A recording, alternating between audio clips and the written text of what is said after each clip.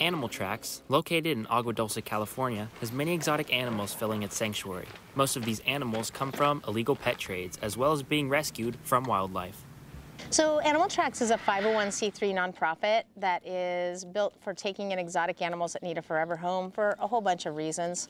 Injured wildlife, pet trade, confiscations.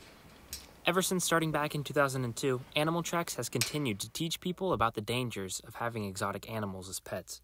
So most of the animals come to us from people who've gone out and bought this animal as a pet and decided, you know, I'm really not set up for this. It smells, it's up all night, it bites.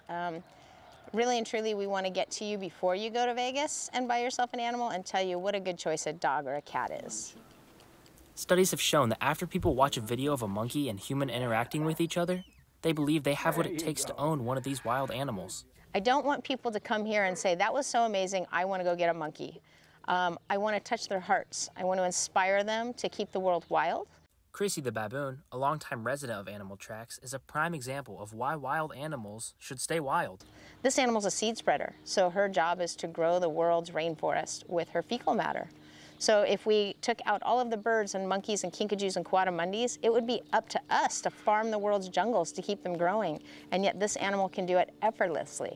Animals have a huge impact on our global ecosystem and should be left in the wild or taken to places such as Animal Tracks to be properly taken care of. For Canyons News, I'm Xander Grable. Such a jealous lady.